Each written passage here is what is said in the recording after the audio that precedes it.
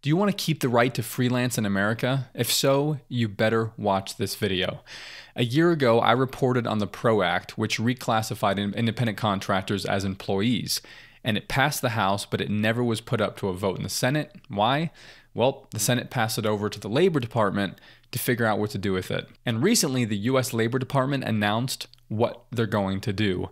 So what we haven't known over the past year is that the cronies in Washington have been working behind the scenes to push the PRO Act through without Congress. So how are they doing that? Through the Department of Labor, one of several hundred agencies and department that the government uses to overstep our republic and legislation. Last week, the Wage and Hour Division of the government released a proposal to change the rules for what classifies a person as an employee versus a freelancer. And so this is the PRO Act, but instead of going through Congress to become an act so that people can shut it down through our representatives, they've gone through a government department that controls labor rules. So through the Fair Labor Standards Act, they've proposed a change to the rules rather than through legislation, because making laws is too slow. That's for free countries.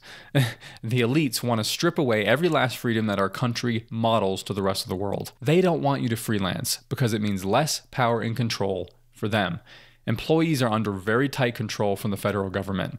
There are now 70 million freelancers in the US. 36% of the workforce are now independent contractors.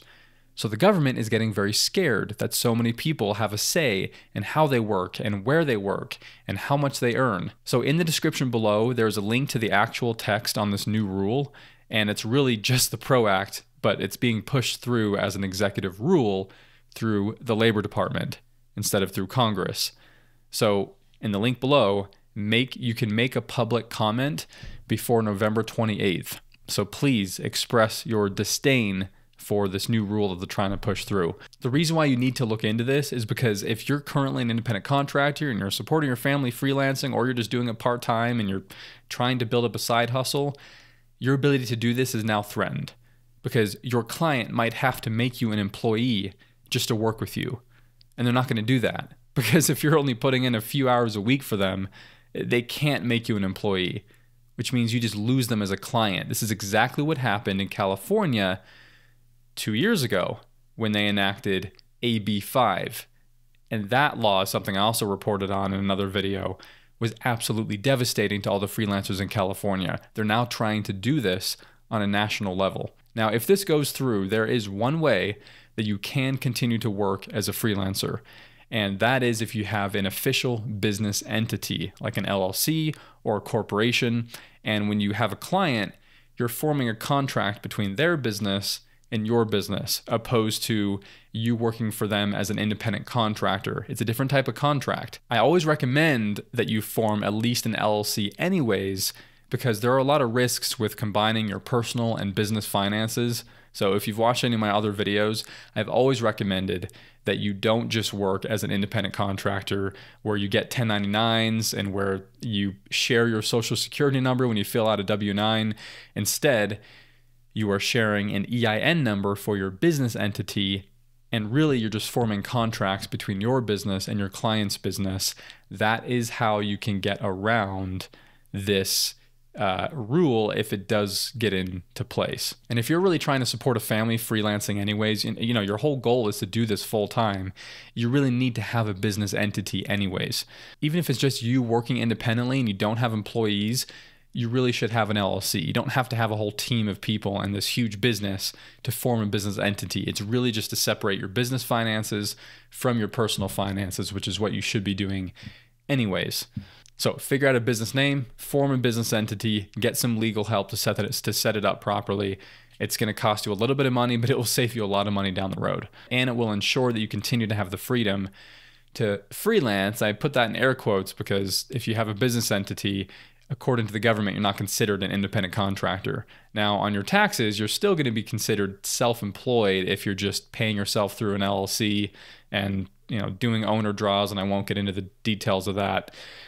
But you can be self-employed and still work with your clients through a business entity, and still not be considered an independent contractor. Now, I don't usually get political in my videos because I massively disagree with the two-party system. I am not loyal to the Republican or the Democratic Party. I'm loyal to God, my wife, my children, and true principles.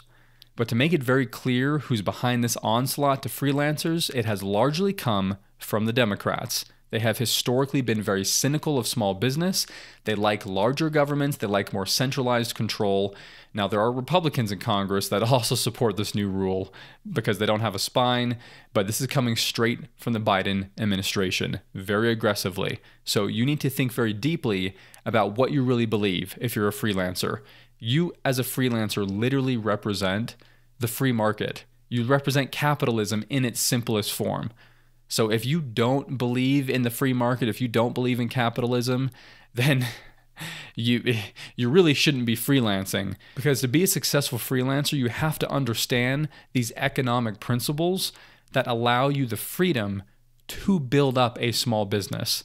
You cannot support politicians who are against small business, who are against freelancing. So again, this rule that they're trying to push through is very devastating. It's the national version of the AB5 law that went into effect in California and was reintroduced in 2020, 2021, and it has hurt so many small businesses and freelancers in California. Now, you're going to hear things like this. Oh, this is going to make this rule is going to make things more fair so businesses don't have competitive advantage by misclassifying employees. Yeah, you're going to be fed all sorts of bull about what this thing is and how it's going to create more fairness. The only way that business can be fair is for the government to stay out of it.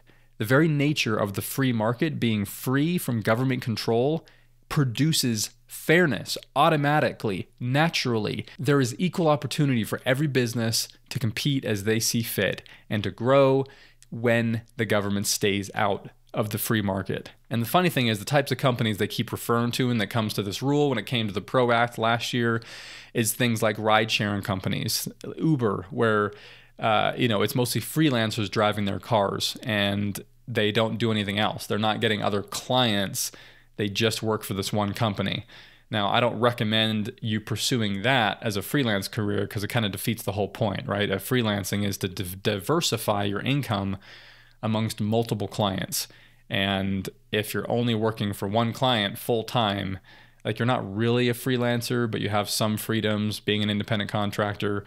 I don't recommend pursuing that type of freelance career anyways. But the funny thing is in California, when they passed their version of this law, those rideshare companies ended up being excluded because of lobbying interests, because of money that was handed to them, even though they were the original reason why they came up with the law to begin with. So it ended up hurting everyone else. Overall, families right now are being crushed by inflation. And freelancing is one of the few ways that you can rise above that because you can raise your income much quicker than you can in a government-controlled employee job. And then they have the audacity to come out with something like this that would force more families into poverty. If you want socialism and poverty for all, by all means, move to Cuba, move to Venezuela. That has no place here. And as a freelancer, you better be out there defending the free market and capitalism if you want any chance in retaining your freedom to work how you want, to support your family in a way that allows you to have the work-life balance that you and your family deserve.